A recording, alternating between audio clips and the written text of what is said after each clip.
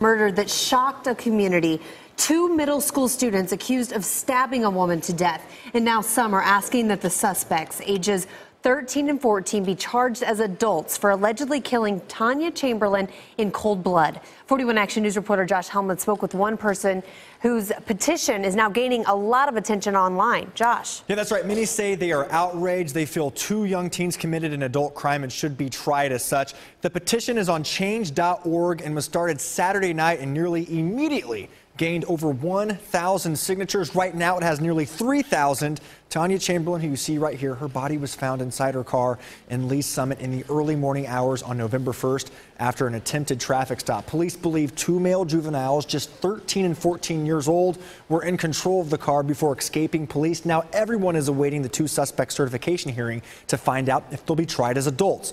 There are many who believe anything else would be an injustice. I believe that they have committed a heinous crime. They took the life of an innocent woman, and they deserve to be punished.